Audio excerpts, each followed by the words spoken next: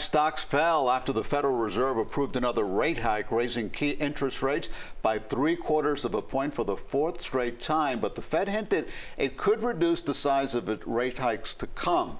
The hikes are to slow the economy and bring down the worst inflation rates we've seen in 40 years, but they're having some effects. High interest rates on auto loans are leading to less demand for cars. A big jump in mortgage rates is also cooling the once hot real estate market, but rising prices on staples like food and electricity continue.